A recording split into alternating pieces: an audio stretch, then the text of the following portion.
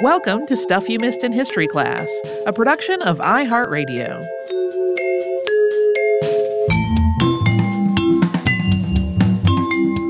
Hello and welcome to the podcast. I'm Holly Fry. And I'm Tracy B. Wilson. Tracy, happenstance has been on my mind a lot lately for a variety of reasons. Things that are coincidental or that people accidentally have fallen into good fortune have just come up in lots of conversations lately for no particular reason I can discern. And I have also had a list brewing for a while of topics that are kind of happy accidents. And so it seemed like maybe the universe was conspiring to tell me to look at that list again. One category of those happy accidents that I have on my list is accidental inventions. So we are going to talk about a couple of those today. Here's my true confession up front. I had planned to make this 3 accidental inventions, but the 2 that we're covering today, as I was researching, got too big, and so another got cut. But that means that probably another installment or 2 of accidental inventions will happen down the road. In a wonderful confluence of happy accidents, see, it's all about accidents and happiness. Both of these accidental inventions, although one might not have been an accident, we'll talk about that, have to do with cooking and food. So first we'll have a main course, if you will, and if you're nice and flexible in that definition, and then a dessert, but that has a little bitterness depending on how you look at it. You will see what I mean when we get there. So today we're covering 2 accidental inventions. We'll start with a very, very common household appliance. Microwaves are high-frequency electromagnetic waves, and as it turns out, you can use them to cook food. Here's a very quick and simple explanation of how that works. If you put foods in an electromagnetic field, the fats and water and other elements of the food will absorb those waves and then start to vibrate. They're excited to a point of hyperactivity, and they vibrate so much that it produces heat within the food itself. That's a faster way to cook things than when the heat is coming from an external source like an oven. Right. So usually you'll see people say that it's fats, waters, and sugars that are the primary drivers of that heat. Just as an aside, I wanted to get this out there because I bet people are like ready to dash off a listener mail. If you have heard that cooking with a microwave destroys food nutrients, that is a myth. Because the cooking time is so reduced, nothing is ever cooked long enough for the microwave radiation to actually destroy any nutrients. And you're also not using any additional water like you might if you were boiling something to cook it. So no nutrients are leaching out into the cooking substance like a water. It all just stays right there. You're fine. When I was in massage school, one of my massage school classmates insisted that one should not cook with the microwave because microwaves made all the molecules in the food you were cooking spin backwards. And I've heard lots of similar myths over the years. We had an argument about that on like last day of massage school. Even though that is not true, you can get uneven cooking with the microwave when you're heating something up that has different ingredients with different moisture content. And that's why you'll sometimes take something out, find that part of it is still cool, presumably a drier part like the crust, and then another part is blazing hot like a filling. Of course, that means you can't really get something crispy on the outside either. Crisping sleeves help, but you're not going to make fried chicken in a microwave. That's what's up. This year, while we're recording this, 2022, will be the 55th anniversary of what's usually called the first home microwave oven. There's actually a precursor, but that's the one that gets all the credit. That was introduced to the market by manufacturer Amana. But that wasn't the first microwave oven, even though it was the first successful consumer one. Industrial kitchens started using them in the 1950s, well before the 1967 debut of Amana's home-use radar range. All of this is older than I thought because my household's first microwave was much later than that. Oh, I have plans to ask you all about it. Okay. In our behind the scenes. So radar, as you may recall, detects objects by sending radio waves and then identifying objects when the waves bounce back from the surface of those objects. Radar was first used to create a detection system by physicist Sir Robert Watson Watt in 1935. And radar systems require magnetrons to produce all those radio waves. So during World War II, the military needed magnetrons. They needed a lot of magnetrons. They needed more magnetrons than they could possibly get their hands on. Yes, you will sometimes see this contract is happening that we're about to talk about coming from the U.S. military or from the British military. I think after reading a bunch of different versions of it, what had happened was the British military was kind of asking the U.S. to help them as well. And that's how it kind of gets confused there of who actually wanted to contract this company called Raytheon. And there was an engineer named Percy LeBaron Spencer. Spencer was born in 1894 in Howland, Maine, and his early years were really marked by pretty extreme poverty. He started working when he was still just a kid, taking a job at a weaving mill at age 12 because he had to take care of himself and his aunt who was raising him at the time. He was a very, very smart kid just a couple of years later. So when he was still a pretty young teenager, Percy, who had no formal education past grammar school, taught himself everything that he could about electrical wiring so he could apply for a job at a paper plant that needed someone to wire the entire factory for electricity. And he got that job and did it. In 1912, at the age of 18, Spencer joined the Navy as a radio operator, and he devoured all the information he could about radio technology. And he didn't stop there. He was curious about almost everything, it seems, and he continued to be an autodidact. He taught himself calculus, chemistry, physics, and even metallurgy. He did all of that from books. Later on in life, he said, quote, "I just got hold of a lot of textbooks and taught myself while I was standing watch at night." I have such admiration for him. After World War I had ended and Percy Spencer had fulfilled his enlistment contract, he took a job with a new company, the American Appliance Company in Cambridge, Massachusetts. In the late 1920s, the company went through several reorganizations and a reincorporation, and it became Raytheon Manufacturing Company. Raytheon, in partnership with MIT, that allowed the company to use the school's radiation laboratory, got this government contract to build magnetrons pretty early in World War II, and Spencer got to work. And he did innovate magnetron production. He developed a way to cut pieces needed for assembly from sheet metal instead of needing every single component to be made separately. And he kept working with the magnetrons that Raytheon produced to work on improving them and expanding their uses. Raytheon ended up developing a shipboard radar system and producing about 80% of the magnetrons that were used by the Allies. But the expansion into cooking was really an accident. Yeah, they were a defense contractor. They were not like, and food. So the story goes that one day at work, Spencer had a candy bar in his pocket. That was a peanut cluster, according to his grandson, because he used to break up the nuts and feed them to squirrels and chipmunks during his lunches. And after working near a live magnetron with this candy bar in his pocket, he noticed that it had gotten a bit melty. He had not been near a heat source, so he suspected that the magnetron and its radio waves might have had something to do with it. So he got to work and did some testing. The first thing that Spencer purposely targeted with the radio waves was an egg. And after just a brief exposure, the egg exploded. Next, he tested corn kernels. So that's right, he basically made microwave popcorn. After some additional testing and refinement of a magnetron system for cooking food instead of producing radar, Spencer filed for a patent for what he called method of treating foodstuffs. That opens with, quote, "My present invention relates to the treatment of foodstuffs, and more particularly to the cooking thereof through the use of electromagnetic energy." Yeah, if you look at this story, depending on your source, some people will say the popcorn came first. His grandson did a recent interview last year with Popular Mechanics, and he said the egg was the first thing.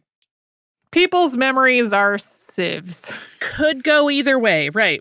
So in this patent application, Spencer goes on to describe all of the various parts needed for the device and how they function together, and then touts, quote, "With the system described, I have found that an egg may be rendered hard-boiled with the expenditure of 2 kilowatts per second. This compares with an expenditure of 36 kilowatts per second to conventionally cook the same. I have also found that with my system, a potato requires the expenditure of about 240 kilowatts per second when compared with the 72,000 kilowatt seconds necessary to bake the same in an electric oven.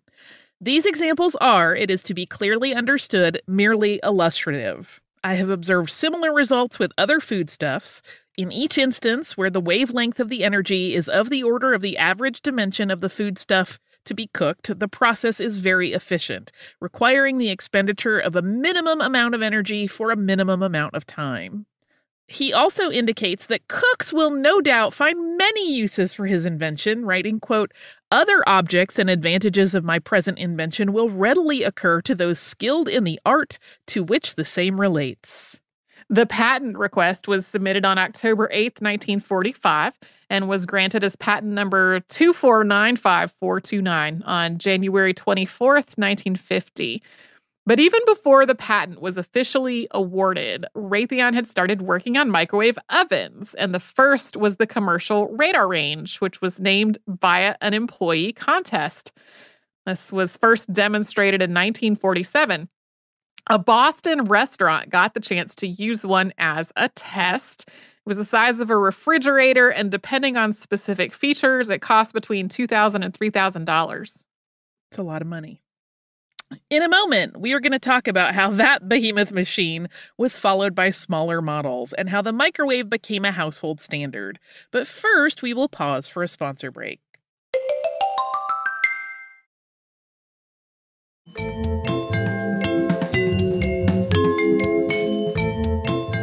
Thanks to the commercial microwave oven, it was soon on the minds of many engineers at manufacturing companies that a smaller version of the radar range or a similar device could be marketed for home use. Raytheon partnered with Tappan Stove Company in 1952 to produce a reduced-sized model, and they had one available to consumers in 1955. This is that precursor I mentioned earlier. But it was $1,200 to $1,300, depending on the source you look at.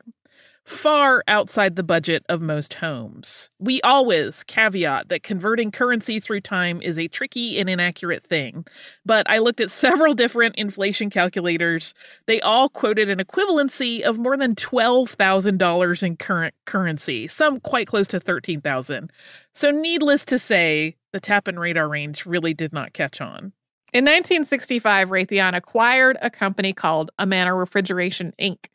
At the time, they made, as the name suggests, refrigerators as well as air conditioners, and the company had already started working on commercial and industrial microwave ovens.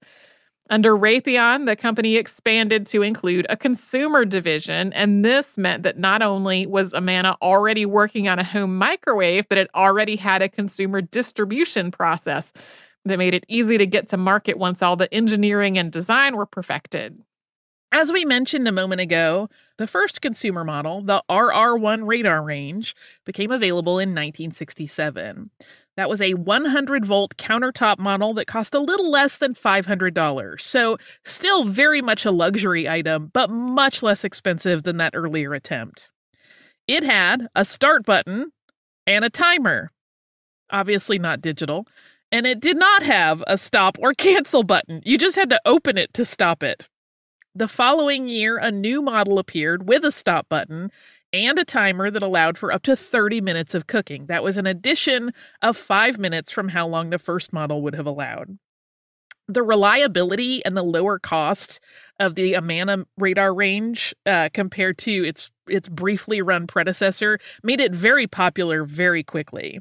By the middle of the 1970s, it was estimated that 1 million microwaves were being sold annually. And we really cannot overstate how much of a sensation this was. It was reported in papers regularly. In December of 1968, the daily Memphis, Tennessee paper, The Commercial Appeal, ran an article about microwave ovens that featured a huge photograph of the first Memphis woman to have one. She is referenced as Mrs. Ralph R. Sneed. We don't know what her first name was. And even the delivery man, J.L. Jetton of Jetton Appliances, gets a shout out for this momentous occasion. Yeah, there's a very cute, the delivery man standing there having handed it off, and she's already starting to put something in it. Like, I'm like, are you cooking for the delivery man? I don't know. But seemed very exciting for everyone involved. This article goes on to list the details and capabilities of this, quote, cooking method of tomorrow. And some of these I found extraordinarily charming because when you look at them through today's lens, they're quite witty, so I'm going to read them off. It gave it a bulleted list. So number 1, the microwave oven is priced under $500. 2, it operates on 115 volts. Just plug it in. 3, it browns meat. Will cook anything. 4, it saves 75% cooking time. 5, it saves 90% on the fuel bill. It uses less electricity than an ordinary frying pan. 6, it saves on the food bill. 7, it produces a much cooler kitchen, no heat whatsoever. 8, foods actually taste better, for natural juices are retained and not lost.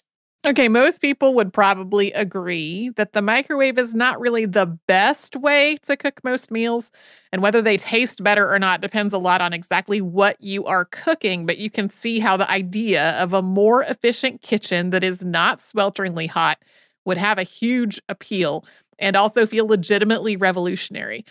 One of the funnier attributes of the microwave mentioned in that particular article is portability. There's this suggestion that you can take it out on the patio or even into your living room to cook if you wanted. That cracked me up so much when I was reading it, like just picturing putting a meal in the microwave as I sat on the couch. I don't know. It just made me crack up. The Honolulu Star Bulletin ran an article of its own in December 1968 under the headline, Microwave Ovens Put the Space Age in the Kitchen.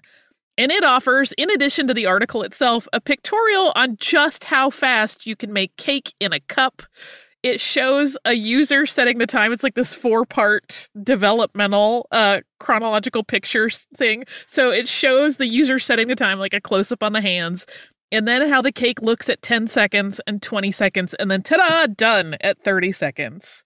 The paper's food editor, Betsy Balsley, tells readers, quote, I recently spent a weekend using a radar range for all of the baking and roasting I normally would do in the oven of my stove.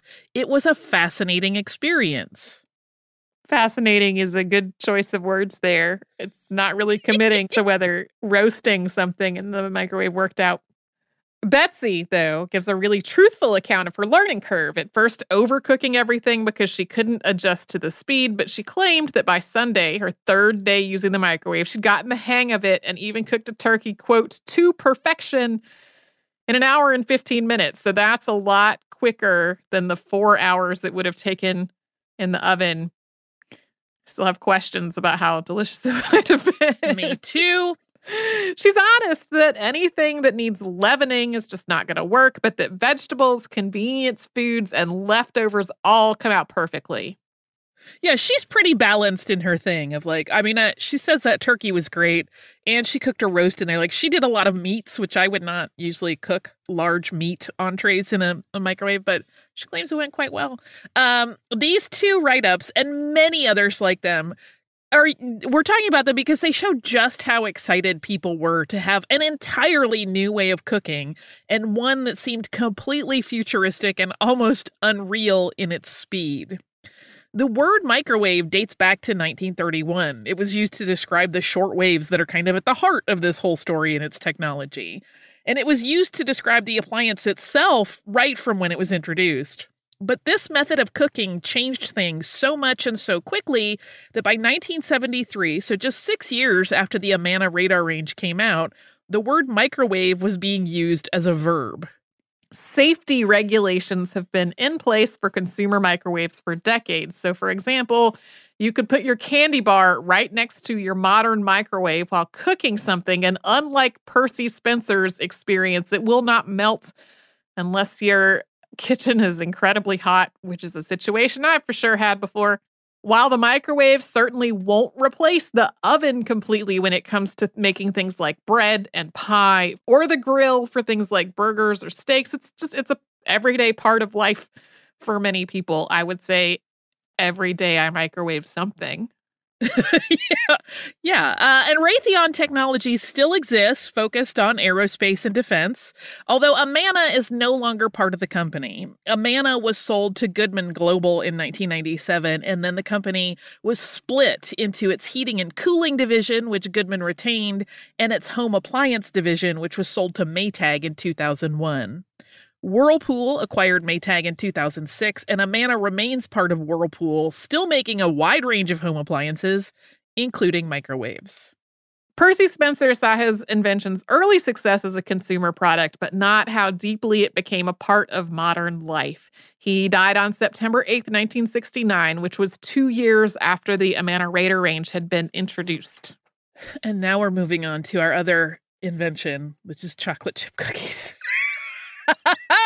Who doesn't love cookies? Okay, I'm sure some people don't love cookies. I'm not going to judge. I don't get it, but that's fine. But whether you like cookies or not, I think most folks will recognize that the chocolate chip cookie is one of the most popular baked treats to pop out of an oven, old school or even microwave.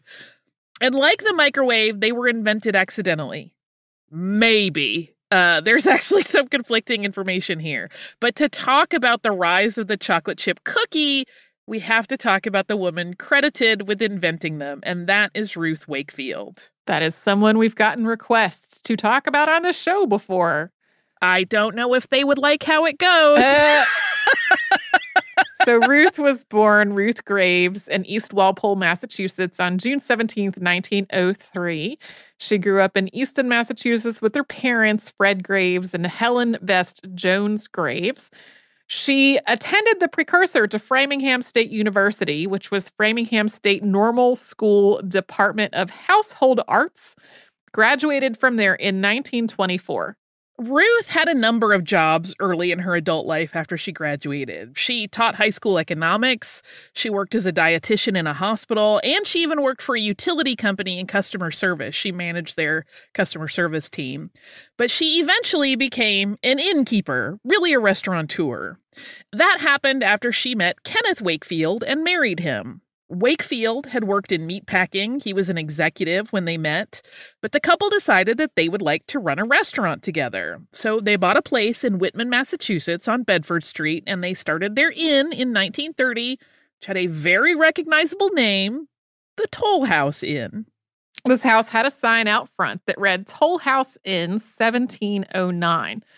And you will see on occasion write-ups that say that it was once used as a toll house and that it was built in the early 18th century. But that was apparently a quaint fiction that was cooked up by the Wakefields for marketing purposes. The house was really built by a man named Jacob Bates and his brother-in-law, Libaeus Smith, in the 18-teens. And it may have been on a toll road. Doesn't appear to have actually been used as a toll house. Right. That's, just kind of adding to the mystique. This was, to be very clear, I mean, you've probably already thought this, a dicey time to open a restaurant. The Wall Street crash of 1929 had just happened, plunging the U.S. into a depression. But according to Ruth, she and Ken had always noted the various disappointing things they had encountered when they went out for dinner, and they thought that they could do better. They basically had like the dream of the ideal restaurant in their heads. So they bought this building, they renovated it, they burned through most of their investment money in the process. Ruth later said that they only had $50 when they opened their doors to customers in August 1930. And after just a couple of days of serving only a handful of customers, that $50 had dwindled in supply purchases, and one really messy miscommunication where the Wakefields thought they had a large table of paying customers, and the woman who brought them believed that they had understood she was bringing her ladies group as a way to help them get the word out about their new business and that it was going to be a comped affair. But within a few months, it had all turned around. By Christmas, they needed to hire 10 more employees in addition to the 2 they started with. By the end of the 1930s, they had 100 employees, and the 7 tables they'd started with had expanded to dozens. They had to add on to the building to accommodate this growing stream of regular customers. Many of those people that they were seeing were locals, but a lot were travelers. And for $1, diners got a full meal with whatever they desired with it, from soup to dessert. If you wanted seconds, no extra charge. That was all part of your dollar. It was a pretty good deal, but it was also a very nice experience because Ruth Wakefield had extremely high standards. The linens were always perfect, and allegedly wait staff were not allowed to write anything down. They were expected to memorize all orders as part of making the customers feel at home. We'll talk more about Ruth and Ken's restaurant after we hear from one of the sponsors that keeps Stuff You Missed in History class going.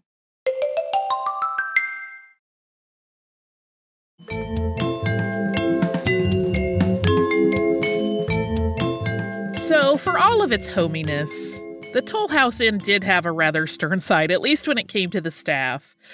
Ruth was very, very particular in the way everything ran. We mentioned already that servers were not allowed to write down orders. Servers also had a 3-month training period to learn the 7-page service manual before they worked a shift on their own. And they only got 2 tables on a shift. If you have ever waited tables, that's nothing. But that was because they were responsible for those tables in their entirety, including setting them perfectly with silver placed, quote, 1 thumbprint away from the edge of the table. Apparently, if you had not done it correctly, you had to clear the whole table and reset it. Ruth was also known to yell at staff that did not perform as expected. And the food had a reputation for excellence. Ruth had a background in food from her college days, and she'd also inherited her grandmother's recipes. She was just a really good cook with a gift for recipe creation. Once the restaurant was successful, she and Ken went on a trip to an overseas location once a year to taste foods of the world and seek out flavors they might incorporate into their menu. The Toll House Inn became well known enough that all manner of celebrities started stopping in when they were in New England. So everyone from Betty Davis to Eleanor Roosevelt is said to have stopped there for a meal.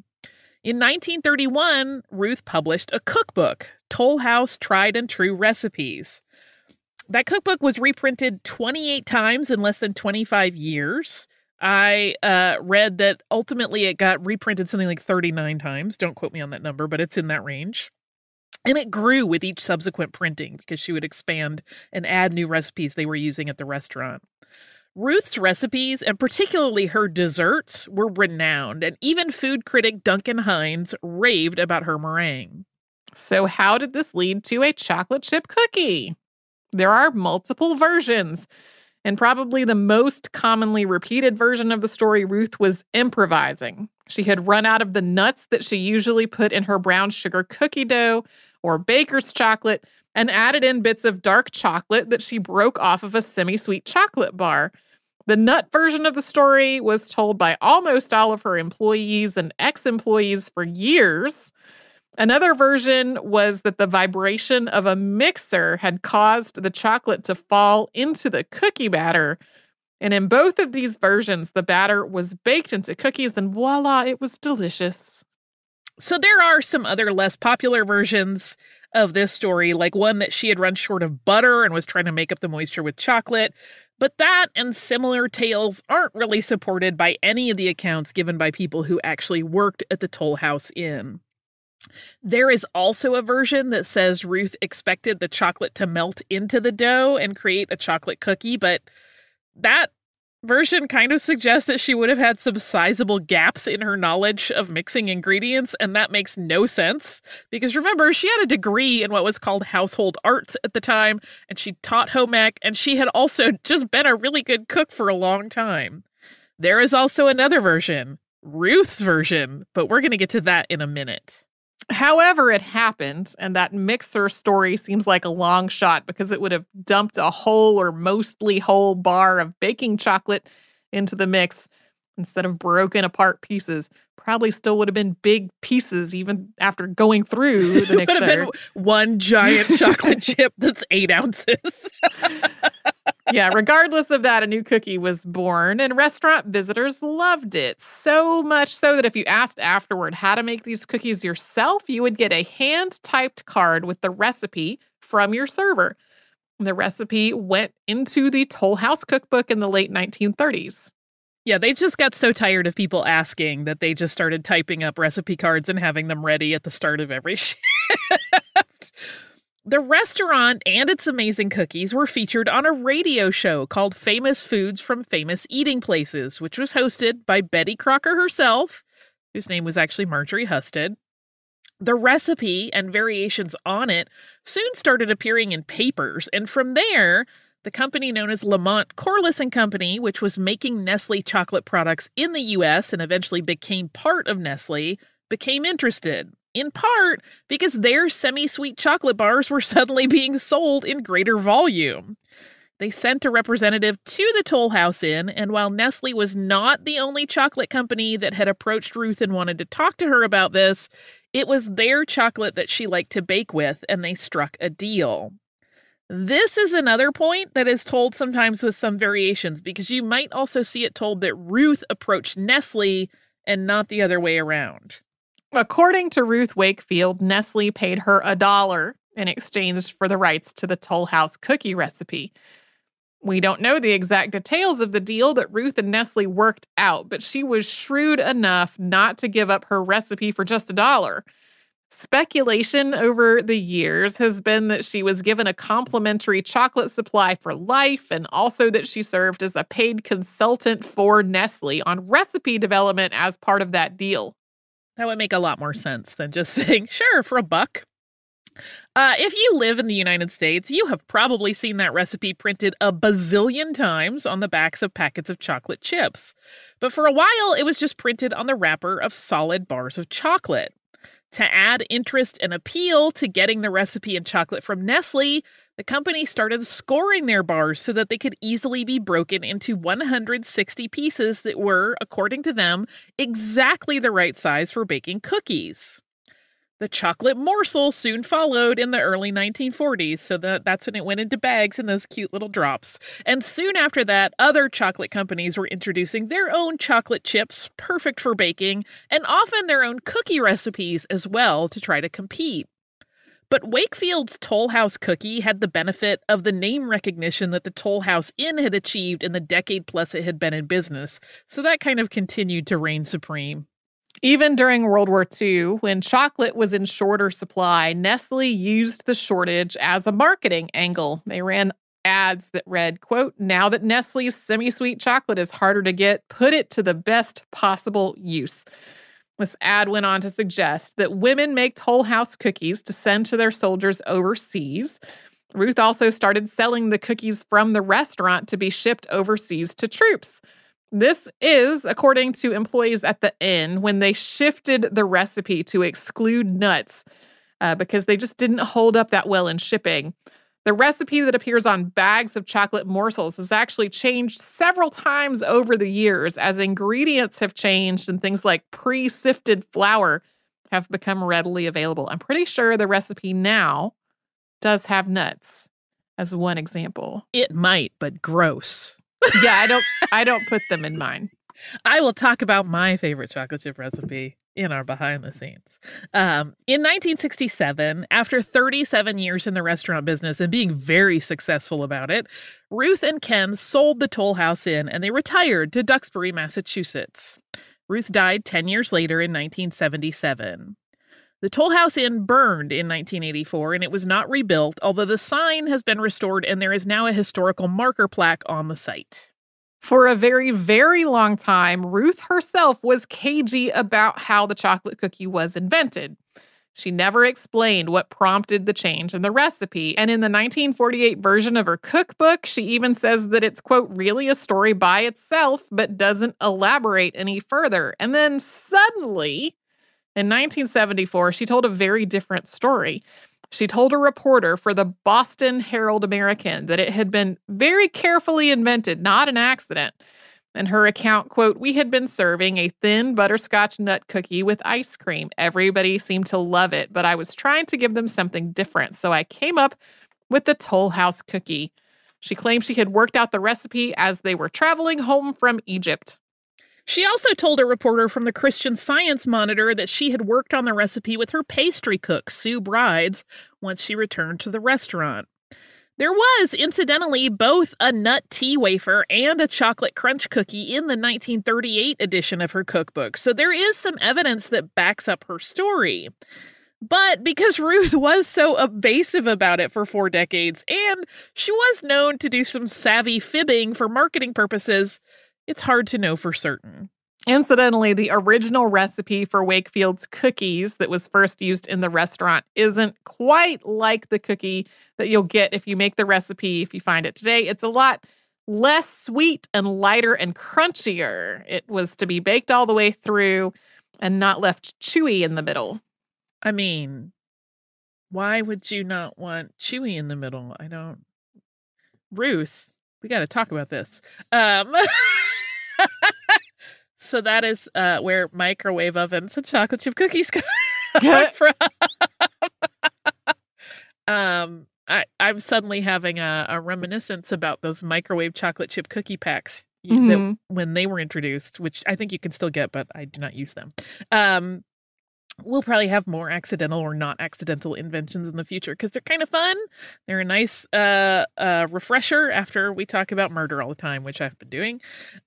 So all of that. I also have listener mail from our listener Cam, which is going to talk about one of the murders, or several murders, in fact. Cam writes, "Hello, ladies. I am a longtime listener and have emailed about transcripts a few times, as many of your podcasts are very useful for my criminal justice class. I feel they're well-researched and they provide insights that students might not get from a textbook, and the material you cover is often barely glazed over.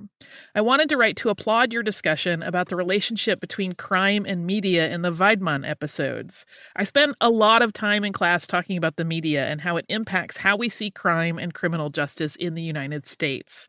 Our perceptions of how dangerous the world is and what appropriate punishment for a crime might be depends greatly on how it's portrayed. I always ask students to think about why a particular victim or offender is getting so much media attention and who is not receiving the same levels of attention. E.g., is one of the victims or offenders attractive? Does the offense violate societal norms and expectations? And what role is race, ethnicity playing in these portrayals? There's a significant amount of research in this area that I won't bore you with, but I'm glad you highlighted this issue. We must always remember that very few media outlets are not for profit and they need to gain an audience, which often occurs through interesting headlines and salacious details." Preach, Cam.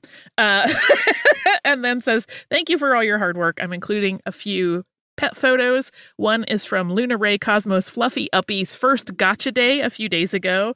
Our good boy, Prince Furry Gronky Bear," these names are spectacular, by the way, "sitting, lying next to his little sister. One of our kittens, Nebula and Aurora, when they were little. It took 2 kitties to fill the space left by my giant orange basketball of a cat bite. And finally, one of Nebula sitting with her boy. She is the most patient kitty who thankfully also gently enforces boundaries. I hope you're having a lovely day." Cam gives some episode suggestions and then writes, "P.S. I am listening to the Maria Gertrudis Barcelo episodes as I write this and wanted to mention one funny thing. I grew up in Nevada, and my mom was a casino worker, often dealing cards, which is a very common job. When I moved to upstate New York and people would ask what she did, I would use the common parlance I grew up with. She's a dealer. When that obviously confused folks, I would say she's a card dealer, but people would often mishear it and then wonder what vehicles she sold. Never would I have thought about that as being a locational confusion problem as you move away from that location, but no. I see how that would go. I was talking to my hygienist about the episode when I got my last teeth cleaning, and I think she thought I was talking about drugs. Right. Cam, thank you so much. Also, man, those are beautiful pets. Hug and kiss every one of their faces for me. If you would like to write to us, tell us your funny story about how you accidentally make your mom's career sound salacious. Or how you are working to make sure people understand that there is nuance in the way stories are told in the media. Well, any of the other stuff. Just send us your kitties and puppies. That's good too. You can do that at historypodcast at iHeartRadio.com. You can also find us on social media pretty much everywhere as Missed in History, and you can subscribe in the iHeartRadio app or wherever you listen to your favorite podcasts.